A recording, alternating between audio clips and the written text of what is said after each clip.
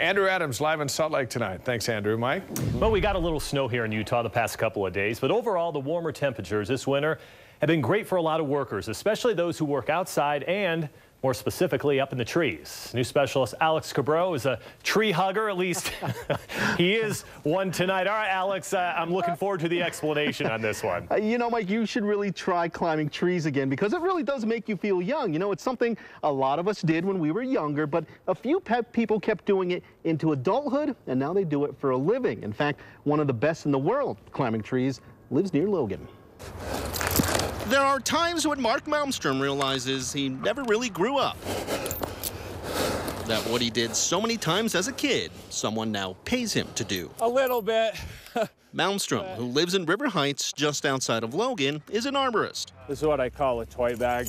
Spending almost every day up a tree. We do tree pruning, removals, stump grinding. He's been in business now 15 years and doesn't remember a winter as mild as this one has been. We normally plan on some bad days and snow days, and there's been very, very few. Of course, the nicer weather means more time to do work, but for Malmstrom, it also means more time to practice.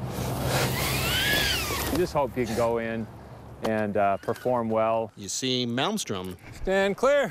is preparing for the Tree Climbing World Championships. Swing. Yes, there is such a thing, with competitors from Germany, New Zealand, Sweden, and now Utah. Swing. It's really intimidating to get started because there's guys that are very good. Malmstrom is pretty good, too. He has won Utah's Tree Climbing Championships. Yes, there is such a thing, 4 times. So this is my starting position. No, he's not scared of heights. No, I don't mind climbing. The falling part makes me nervous. But he loves talking to people about what he does. A tree climbing champion? Never heard of that. People start looking up whenever he practices. He looks like a champion to me. Malmstrom would love to be the world champion, but more important to him, he just wants to do well. Whether you're competing against someone or just against yourself, if you can come away and have a great climb, it's a wonderful feeling.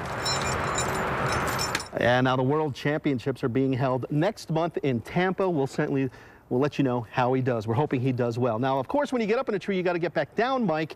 And I know it looks like I'm really high up in this tree, but I'm really only 6-7 feet off the ground. I even got a ladder to get up here because I'm nowhere near as good as Malmstrom is. If not, Mike, I would have asked you to come out here and help me get down.